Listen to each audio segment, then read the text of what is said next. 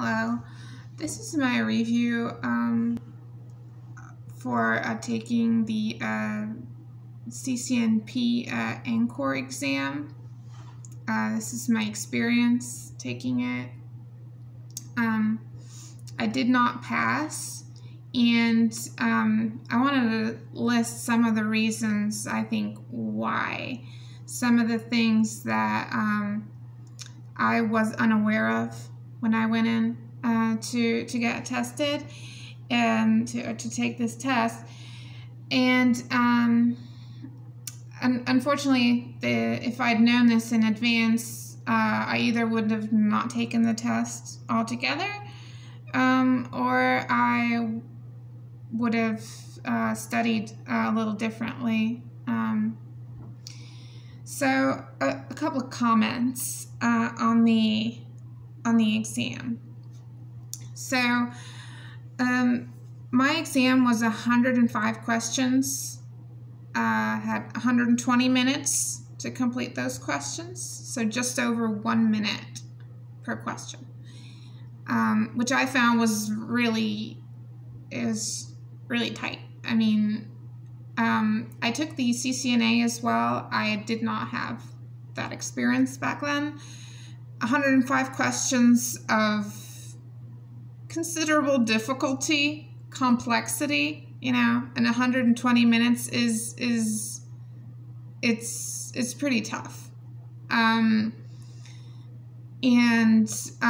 So in categorizing these questions, okay, so about 1/3 of the questions were very complex. They were very long questions.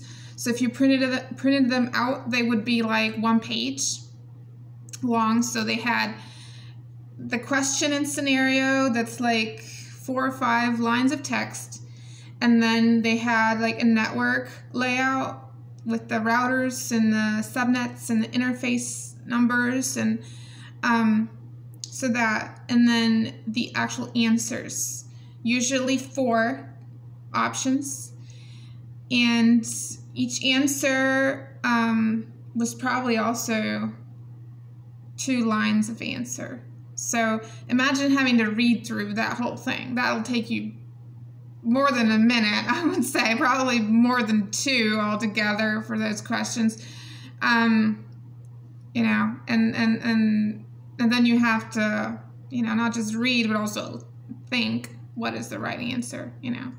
And so it was difficult. It was difficult to even read through these questions, you know. So 1/3 of the questions was really long, and another 1/3 of the questions was also pretty long, but not quite as, you know, without the network layout, but just a more complex question. And then there was the last 1/3 of the questions, which was pretty simple in terms of the length of the question. You know, it could still be a difficult question, but, you know, it doesn't take you a long time to read through 1 or 2 lines, or 1, 3, 4, you know, 1, 2, or 3 lines, right? So that was an issue for me because the time. I ended up, I think I didn't even answer the last 2 questions or so, because by the time I only had like 10 minutes left, I was seeing, okay, I still have, you know, maybe 15 questions or something, and I was about the last 15 questions, I was really flying through those questions and really just trying to see if it was a question that I could immediately spot the right answer to, you know. But more often than not, it was, you know, it was not a question that simple. But obviously, because I can't go back in questions, I was trying to get to the last ones, because it could be that the last ones were actually the ones that I was really confident about, you know. So there's definitely a time issue with this exam. And there was also another issue that was the type of questions. So it is expected to have some level of difficulty and complexity, of course. But I did come across questions that were not from the ENCOR course. So how I know that is because, so what I used to study was, I used the Cisco Learning Network space, which is like, you get a code, you buy a code, and then you get these guides, these learning guides. And so I had access to the Implementing and Operating Cisco Enterprise Network Core Technology Student Learning Guide. That's what I used to study for this. I also used the labs at cll-ng.cisco.com. So I did those as well. And then I also got the Boson practice tests. The Boson practice tests are pretty good, but they don't cover everything. And there's actually quite an emphasis on the automation and on the EM applets. That there was more complexity to those questions than was in the official learning guide. And I did have an issue. I remember, so I don't remember hardly any of the questions, of course, because it all goes by so fast. But I do remember one question in particular that I knew at the time. I hadn't ever read this, and I read through the whole learning guide for ENCOR. So even if I didn't know an answer, even if I wasn't really confident in an answer, I knew if I'd read about it. And this thing this question, I knew I had not read.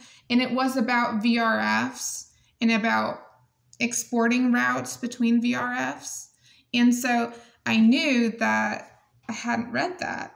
And after the exam, I went to check in the student learning guide. And I also have access to the ENARSI student learning guide. And it was in there. It was in the ENARSI. It was not in the ENCOR. So they're testing people on ENARSI content, not just on ENCOR. And this was really one of the only questions that I remembered. But I'm sure that there was more ENARSI questions in there. Off the top of my head, I would say my impression was that there was probably about 7 or so on the roundabout, like about 7 ENARSI questions in the ENCOR exam, and that certainly contributed to my my failing grade. There was also another question that I specifically remember that was about other Cisco services and products. It was for the products Umbrella and let's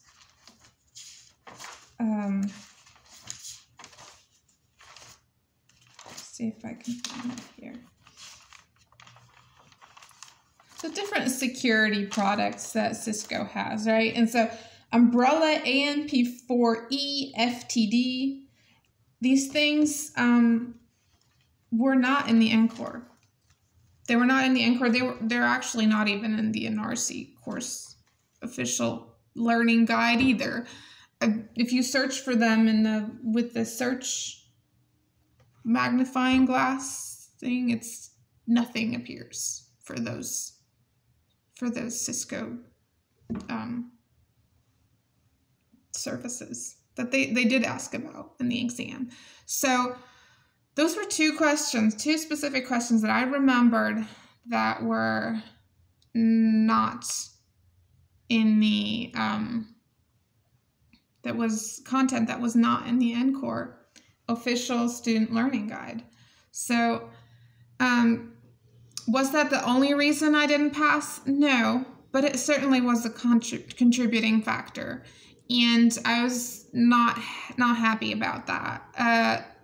Particularly not happy about the lack of time, and having the ENARSI material content in the ENCOR exam. Because when I go in for an ENCOR exam, I want to get tested on the ENCOR content, which they, in their own student learning guide, I read through the whole thing, and I would expect that they're not going to ask me about things that are part of a different course. I don't remember that happening in CCNA, but it happened here with CCNP ENCOR. So there's that, and I'd say there's a big emphasis on automation. EEM applets, know your commands, stuff that's not in the student learning guide even. I would say to be able to answer those questions accurately, you probably need to have on-the-job experience using those commands, or have a setup at home, but not just use the Cisco labs, because that's what I did, and it did not cover everything that they then asked in terms of automation. So that's my experience. I personally, I'm not a fan of the exam, because first of all, it's not exactly cheap. So if you fail it,